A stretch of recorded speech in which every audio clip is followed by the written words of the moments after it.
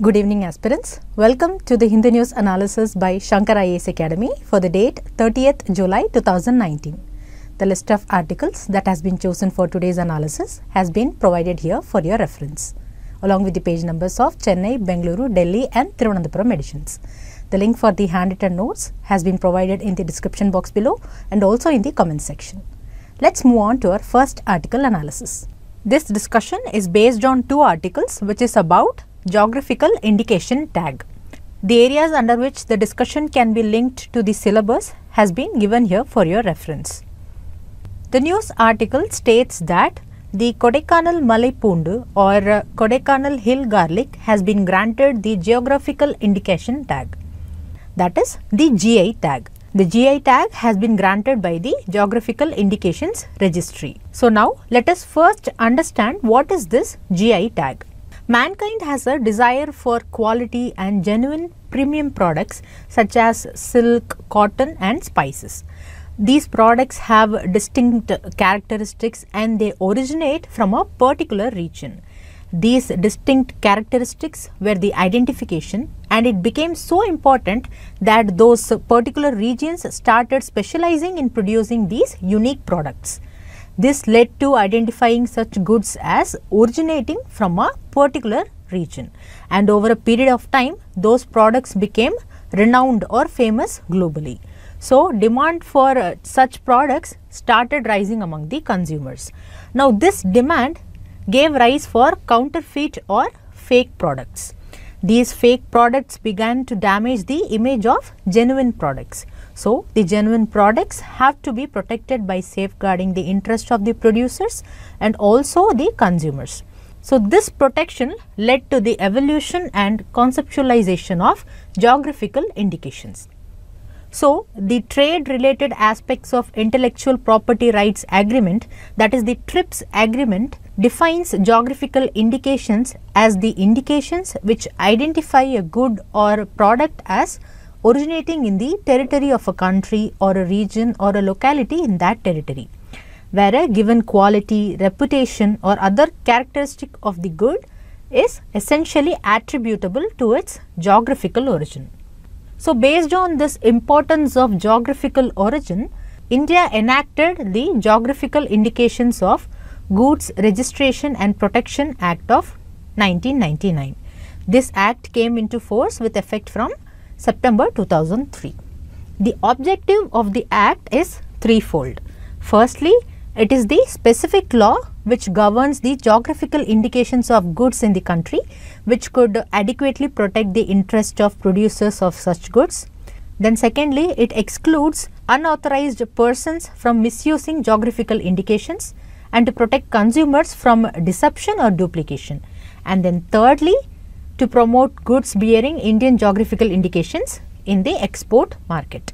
Now based on this act, geographical indication means an indication which identifies such goods as agricultural goods, natural goods or manufactured goods as originating or manufactured in the territory of a country or a region or locality in that territory.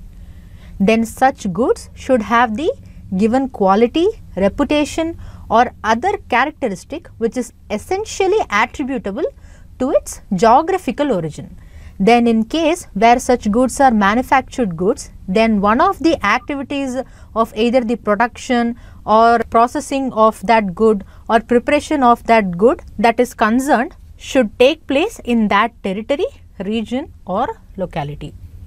Here the goods not only include agricultural, natural or manufactured goods, but also any goods of handicrafts or goods of industry, and it also includes foodstuff. So what is the benefit of registration of geographical indications? Firstly, it confers legal protection to geographical indications in India.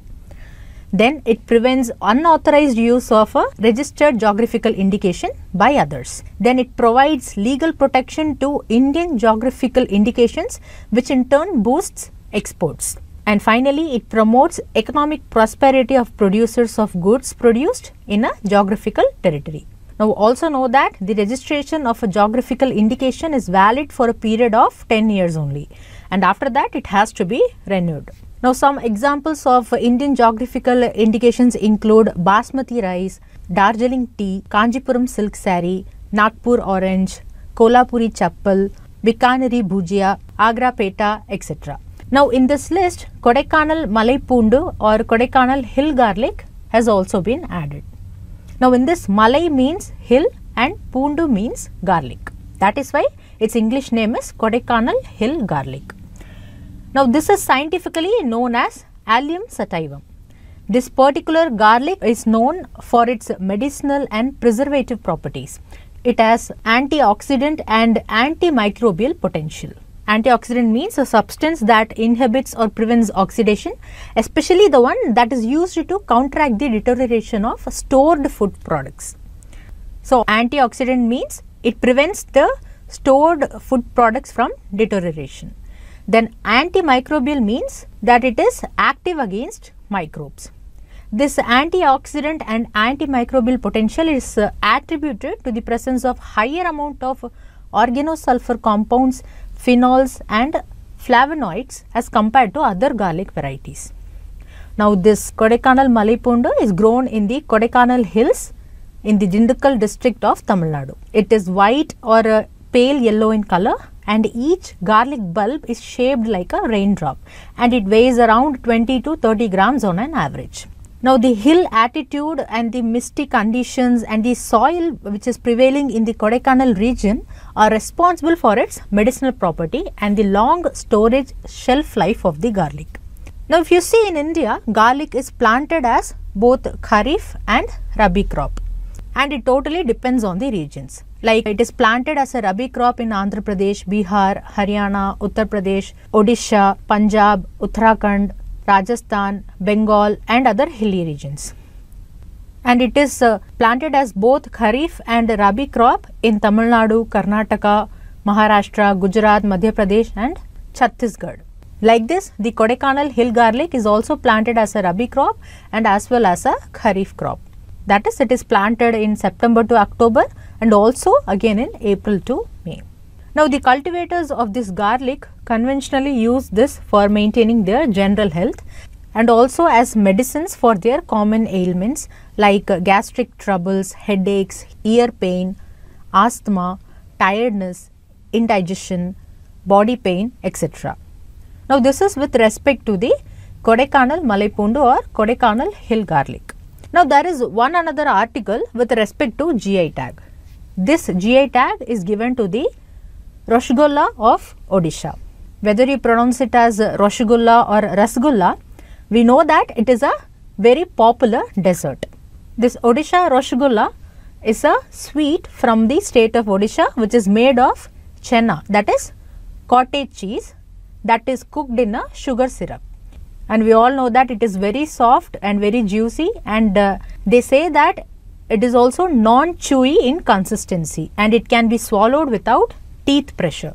Now the specialty of this Odisha Rasagola is the color development, which is very specific. Without the addition of external color, various intensely colored Rasagolas are prepared using the principle of caramelization of sugar with specific methods of preparation. Now this GI tag has been given to Odisha after year-long debate between West Bengal and Odisha over where the sweet had originated, because we know that both the states are known for the sweet and they both claimed for the GI tag. But in 2017 itself, West Bengal secured the GI tag for its Bangla Rasagola. So remember that two varieties of Rasagola have been given GI tags. One is from West Bengal and the other is from the state of Odisha. With this, we have come to the end of this article analysis. The split practice question will be discussed in the last session. Moving on to the next news article discussion, which is about All India Tiger Estimation of 2018. The syllabus relevant for the analysis of this news article has been highlighted here for your reference. Yesterday, that is 29th of July 2019, is remembered as International Tiger Day. On the International Tiger Day, the Indian Prime Minister has released the results of the fourth cycle of All India Tiger Estimation. This fourth cycle is called as All India Tiger Estimation of 2018. This tiger estimation is also referred as tiger census. The news article mentions that this tiger estimation is a quadrennial census. Quad means 4. So, quadrennial census means the census is released once in 4 years. Now, this fourth cycle of estimation was collected using an Android based application called as M-Stripes. M-Stripes stands for Monitoring System for Tigers' Intensive Protection and Ecological Status. The most important information about the result of the estimation of 2018 is that India now has almost 3,000 tigers. To be exact, it is 2,967 tigers. But if you see in the front page image of newspaper, it is mentioned as 2,976. But the government website for Project Tiger says 2,967 only. So, please correct this estimation. Now, there is an increase of around 33% over the number of tigers estimated by the All India Tiger Estimation of 2014. This increase of 33% is the highest recorded increase between the cycles. The number of tigers mentioned in the tiger estimation of 2018 is more than 110% than the number of tigers estimated by All India Tiger Estimation of 2006. So, if you consider 2014 estimation, now there is an 33% increase. But if we consider 2006 estimation, it is 110% increase. Now, according to the recent tiger estimation, Madhya Pradesh has the highest number of tigers, which is followed by Karnataka and Uttarakhand. These three states have around 50% of the overall tiger population of India. The news article mentions that among the tiger reserves, the Pench Tiger Reserve in the state of Madhya Pradesh has registered the highest number of tigers. Now, according to the status of tigers in India 2018, which was published by the Ministry of Environment, Forest and Climate Change, the estimation was made by dividing the tiger bearing landscapes into 5 major landscapes. They are Shivalik Gangetic Plains, Central India and Eastern Ghats, then Western Ghats, and then Northeastern Hills and Brahmaputra floodplains, and then finally Sundarbans. In these 5 landscapes, the maximum number of tigers are found in Central India and Eastern Ghats, and this is followed by Western Ghats. Within these landscapes, the least number of tigers is found in Sundarbans. Now, one of the newspaper articles mentions that Pench Tiger Reserve in Madhya Pradesh is a well-managed tiger reserve in India. Now, during the yesterday's release of All India Tiger Population, the Prime Minister has also released the report of 4th cycle of the Management Effectiveness Evaluation of Tiger Reserves. According to this report, Pench Tiger Reserve in Madhya Pradesh was the top performer with respect to the management of tiger reserves. That is why the news article mentions Pench Tiger as a well-managed tiger reserve in India. Pench Tiger Reserve has scored the highest because of its management plans, such as having the season-wise biodiversity plans, then having flying squads and carrying out tactical patrolling. And this is for the purpose of managing security of tigers and to prevent man-tiger conflict. Then there were regular meetings with local communities with respect to the tiger conservation, so that the local communities can act as protectors of tigers. One another reason why the Pench Tiger Reserve authorities have been judged as a #1 managers of tiger reserve is that they have utilized the funds collected from tourism for conservation purposes. Now, let us see the tiger reserve that has seen the highest improvement since 2014. The highest improvement is seen in the Sathyamangalam Tiger Reserve in the state of Tamil Nadu. It was awarded the highest increment in management since the last cycle. We will see what are the special measures that helped the Sathyamangalam Tiger Reserve to bag the award for the highest increment or the highest improvement in managing in the next article analysis.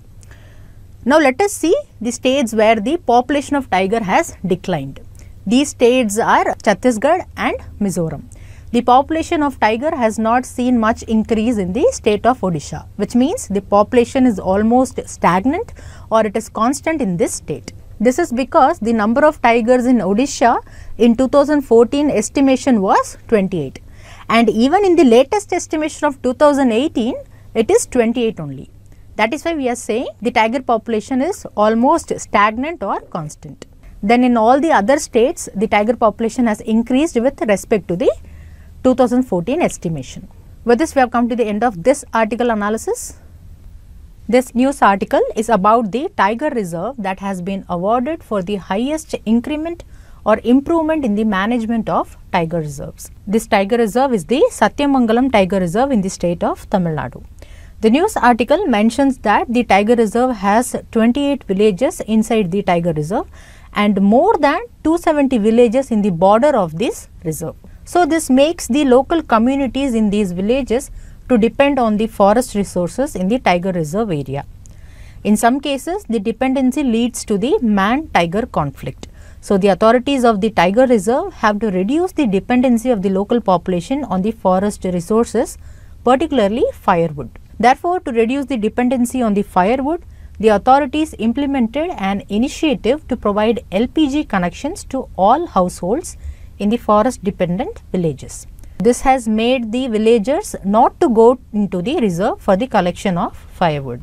The authorities have also involved the youths of the villages to act as anti-poaching watchers. This has protected the tigers from poaching by the humans. Poaching means hunting or killing of an animal illegally. We can also see instances of poaching to illegally sell the skin of tiger in illegal markets. And tigers are also killed for other illegal benefits also. Now, the efforts which were taken by the authorities have led the tiger reserve to achieve the maximum improvements in the management of the tiger reserve and to increase the population of tigers also. The news article reports that there was an annual increase of 30% in the number of tigers in the Sathyamangalam Tiger Reserve. You may highlight these initiatives to reduce the dependence of firewood and also for conservation of species and also as a measure to prevent man-animal conflict. That is all about this news article. Let us move to the next article, which is related to the economic value of tiger reserves in India. This article states that if we assess the cumulative benefits of tiger reserves based on their economic value, it will come to a range between 4,200 crores to 16,000 crores. The news article also talks about the coordinating role played by the Wildlife Institute of India in the tiger estimation. A tiger task force was appointed by the then Prime Minister in 2005. This task force has mandated a 4-yearly monitoring of tiger populations across India. The estimation or the monitoring has to be based on the methodology developed by the Wildlife Institute of India. In order to carry out the 4-yearly monitoring, a national assessment called as the status of tigers, co-predators, prey and their habitat is conducted every 4 years since 2006. The recent All India Tiger Estimation of 2018 is titled as Status of Tigers, Co-Predators and Prey in India 2018. This assessment has been done by the National Tiger Conservation Authority in collaboration with the state forest departments and also with the non-governmental organization which work for the conservation of tigers. The assessment process is coordinated by the Wildlife Institute of India. Wildlife Institute of India was established in the year 1982. Also know that it is an autonomous institution of the Ministry of Environment, Forest and Climate Change. With this, we have come to the end of analysis of these articles. This practice question will be discussed in the last session. Moving on to the next article discussion, which is about the Insolvency and Bankruptcy Code Amendment Bill of 2019. The areas under which the discussion can be linked to the syllabus has been given here for your reference. Now, this Insolvency and Bankruptcy Code Amendment Bill of 2019 will amend the Insolvency and Bankruptcy Code of 2016, that is IBC 2016. The article states that the amendment bill has been successfully passed in Rajya Sabha. The amendment seeks to end the ambiguity or doubts in the IBC of 2016 and it also seeks to streamline the resolution process. Now, let us first understand what is insolvency, bankruptcy, resolution, etc. Insolvency is a financial state, however, bankruptcy is a legal procedure. Here, insolvency is a state where the liabilities of an individual or an organization exceed its asset and they are unable to raise enough cash to meet its obligations or debts when they are due for the payment of the debt. Technically, insolvency could be a financial state when the value of total assets of an individual or a group exceeds its liabilities. Now, this insolvency leads to the state of default. The default can happen due to financial failure or even due to business failure. So, a person who is facing insolvency needs to take corrective actions to rectify the situations to avoid possible bankruptcy. This can be done in many ways, like generating surplus cash or by minimizing the overhead costs. And it can also be done by negotiating the repayment terms with the lenders. Now, the bankruptcy is the next state of insolvency, where an individual or partnership firm is declared as incapable of paying up his debt or incapable of paying up his bills at any time in the present as well as in the foreseeable future. This is declared by the relevant authorities under a specified law. Now, in this case, it is specified by the IBC Code of 2016. Now, generally it is said that failure of resolution process leads to bankruptcy. So, now what is this resolution? Resolution refers to a plan proposed by any authorized person or authorized entity for enabling the overdue payments of a corporate debtor. Now, this will be done through restructuring of the entity or even through partial payments. It will be done while allowing the corporate debtor to continue in the business. Now, the bill seeks to streamline this resolution process. The bill will also amend 7 sections of the Insolvency and Bankruptcy Code of 2016. It is aimed to remove the existing ambiguities in the Act and it will facilitate the smooth conduct of corporate business, and it will also facilitate a smooth insolvency process. One of the most important provision of the bill passed is that it gives home buyers the status of a creditor, that is the status of a lender. So, if the housing project goes bust, that is if the project is forced to shut down, then the buyers will have a say in the resolution. So, this gives the buyers an upper hand when a new company is bidding for that particular project. The bill also fixes a mandatory deadline of 330 days for completing the resolution process. But if you see, before this, the time period for resolution process was 180 days with an additional 90 days given if the resolution is not completed in that 180 days.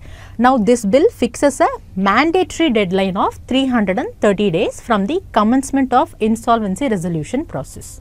Now, the finance minister has said that these amendments are aimed at minimizing ambiguities within the Act.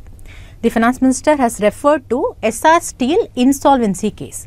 In this case, the lenders or financial creditors and vendors or operational creditors were treated equally by the bankruptcy court for distribution of money collected by the auction of that firm. But this was not the intention of the Act.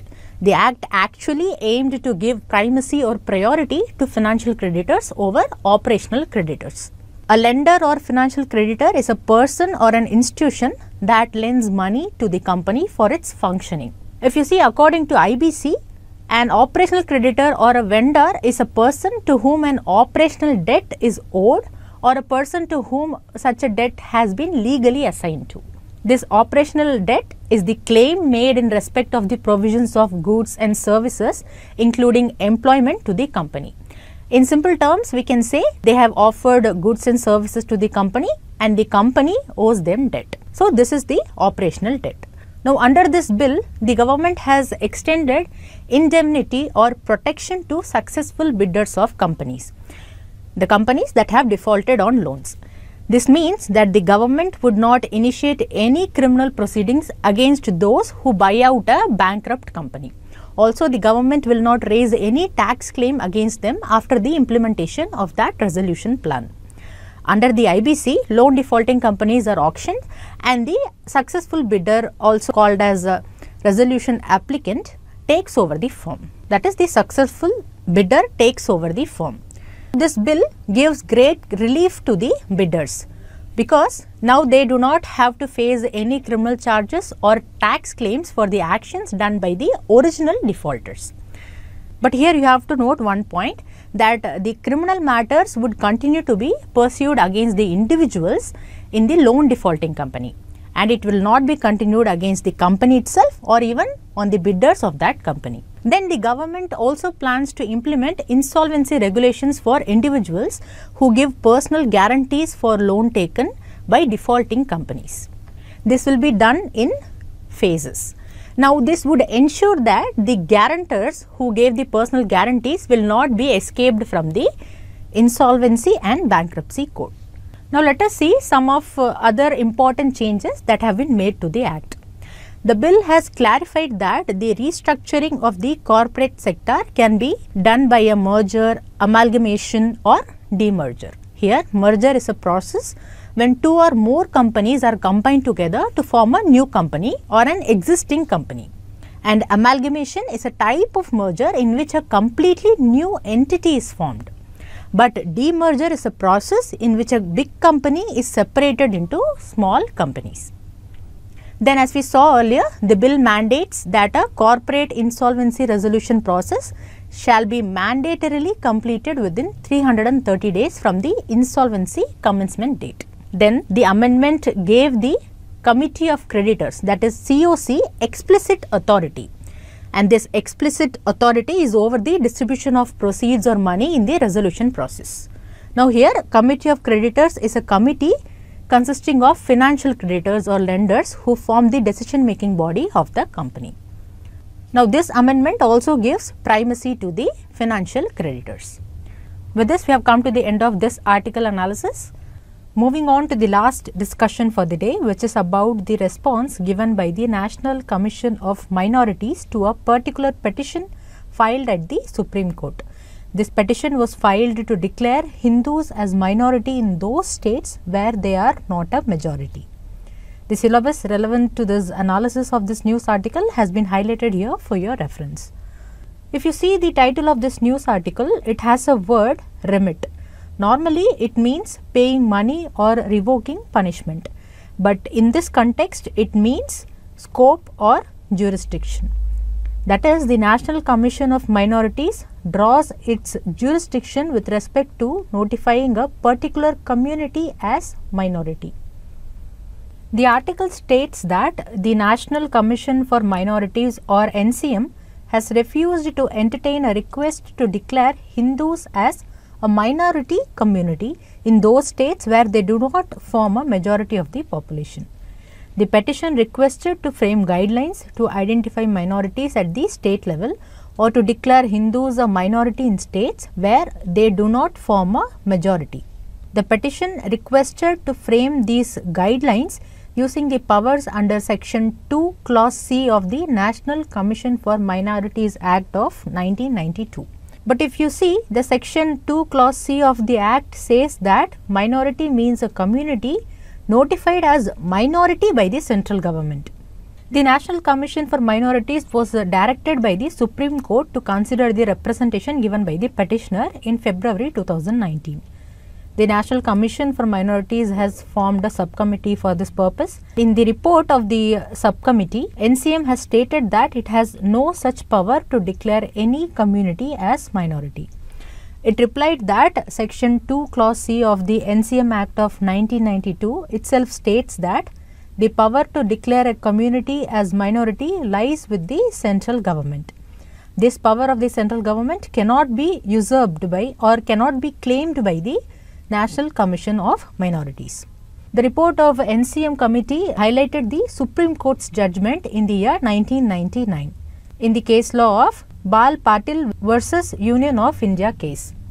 In this case law, the Supreme Court has said that the constitutional role of minority commissions is to create social conditions, and such social conditions in future should create an environment where there is no need to protect the rights of minorities. So, NCM's role is to maintain the unity and integrity of India by eliminating the need for identifying communities as majority and minority. This means that the minority commissions should not work to declare communities as majority and minority. Rather, it should work to establish a social environment where the rights of vulnerable communities are ensured and they are protected. If minority status is given only on the basis of religion, numerical strength or power, then different communities would compete with each other for the minority status. This would result in ever-going tensions and it will create conflicts between different communities. This will weaken the idea of the unity and the integrity of India as a nation, which was envisaged by our forefathers and by our freedom fighters. Now, this is about the article. Now, let us see few facts about the National Commission for Minorities. Firstly, it is a statutory body because it was set up under the statute National Commission for Minorities Act of 1992. This means it is not a constitutional body. To be declared as a constitutional body, the commission has to be established by the constitution. So, remember, NCM is a statutory body and not constitutional body. If we see the composition of the commission, includes the chairperson, vice chairperson and 5 other members. The 5 other members and the chairperson should be from minority communities. All the members are nominated by the central government from amongst persons of eminence, ability and integrity. In India, totally 6 religious communities have been notified as minority communities by the central government. They are Muslims, Christians, Sikhs, Parsis, Buddhists and Jains. Also know that the Jains were notified as minority by the central government in the year 2014 only. The NCM evaluates the progress of development of minorities under the union and the states. It has to monitor the working of the safeguards provided in the constitution and the laws enacted by both the parliament and state legislature. It has to make recommendations to both the central and state governments for the effective implementation of safeguards for the protection of the interests of minorities. One of the functions under section 9G of NCM Act is to suggest appropriate measures in respect of any minority to be undertaken by the central government or the state government. Now, while exercising this function, the National Commission for Minorities may suggest the central government to notify Hindus as minorities in the states where they are not majority. But the National Commission itself cannot notify any particular community as minority. So, with this we come to the end of our article analysis sessions. This practice question will be discussed in the next session. The next and the final session is the practice questions discussion session. The first question is based on geographical indications tag. 2 statements have been given. We have to choose the correct statement. The first statement states, it is a sign which is used in the course of trade and it distinguishes goods or services of one enterprise from those of other enterprises. Now, this statement is wrong because this is the definition of a trademark, but a trademark is different from geographical indication. As we discussed during the analysis, geographical indication is an indication used to identify goods having special characteristics originating from a definite geographical territory, which means it does not distinguishes goods and services of one enterprise from other enterprises. So, this statement is wrong. The second statement states, the Controller General of Patents, Designs and Trademarks is the Registrar of Geographical Indications. We did not discuss about the Registrar of Geographical Indications during our discussion, but know that the Controller General of Patents, Designs and Trademarks is the Registrar of Geographical Indications. And also know that the Office of Controller General of Patents, Designs and Trademarks comes under the Department for Promotion of Industry and Internal Trade, which comes under the Ministry of Commerce and Industry. So, this statement is correct. The question asks for the correct statements. As statement 2 is the correct answer, the final answer to this question is option B, 2 only. Now, this question is based on match the following format. One side geographical indication has been given and the other side states have been given. The first geographical indication given here is Banglar Rasagola. Now, after looking at this, you may get confused between the option 1 and option 3, because these two states are known for Rasagola. But remember that the GI tag of Banglar Rasagola was given to the state of West Bengal. So, obviously, A should match with 3. So, we can directly eliminate options A and option B. Now, if you see option C and D, you can say that Pattachitra is from the state of Odisha. So, that is correct. Now, we have to say whether Basmati rice is from Assam or from Himachal Pradesh, or we can say either Muga silk is from the state of Assam or from Himachal Pradesh. Now, normally the geographical indication of a good is given for a particular state, for one state or two states. But in the case of Basmati, if you see, more than 2 states have been given the GI tag, like the state of Punjab, Haryana, Himachal Pradesh, Delhi, Uttarakhand, Uttar Pradesh and Jammu and Kashmir. So, this means Basmati has got the GI tag from Himachal Pradesh also. So, the correct answer here is B for 4. If we see, A for 3 should be there, B for 4 should be there and C for 1 should be there, which is there in the option C. So, this is the correct answer to this question. Now, this next question is based on All India Tiger estimation. 3 statements have been given. We have to choose the correct statement. Now, first statement states, it is a national assessment that is conducted by the National Tiger Conservation Authority in collaboration with the state forest departments and conservation NGOs coordinated by the Wildlife Institute of India. Now, this statement is correct. We discussed this during our analysis. Now, if you look at the next statement, it states the assessment will be conducted once in 4 years. Now, during our analysis, we discussed that the assessment is called as a quadrennial assessment, which means it is conducted once in 4 years, because here quad means 4. So, this statement is also correct. Now, if you look at the third statement, it states there was a continuous increase in the number of tigers in every successive cycle of assessment. Now, this statement is also correct, because during analysis we saw that there was a continuous increase in the tiger population with every cycle of assessment. Like in the year 2006 it was 1411, and in the year 2010 it was 1706, and in the year 2014 it was 2226, and then finally in the year 2018 assessment it was 2967. So, this means there is a continuous increase. So, this statement is also correct. As the 3 statements given here are correct, the final answer to this question is option D, 1, 2 and 3. Now, this question is also based on tiger only. The question states the Royal Bengal tiger is found throughout India except. So, we have to eliminate the option where Royal Bengal tiger is found, because the question says except. So, the correct answer is the place where Royal Bengal tiger is not found. Now, here the correct answer is actually northwestern India. In the northwestern part of India, Royal Bengal tiger is not found. Now, we should know that there are 8 races of tiger species, which is called as Panthera tigris, and the Indian race is called as the Royal Bengal tiger. The government sources mention that this tiger is found throughout India except the northwestern region of India. Now, this next question is based on National Commission for Minorities. Here 2 statements have been given. We have to choose the correct statement. First statement states it is a statutory body constituted under the National Commission for Minorities Act of 1992. Now, we know that this is a correct statement.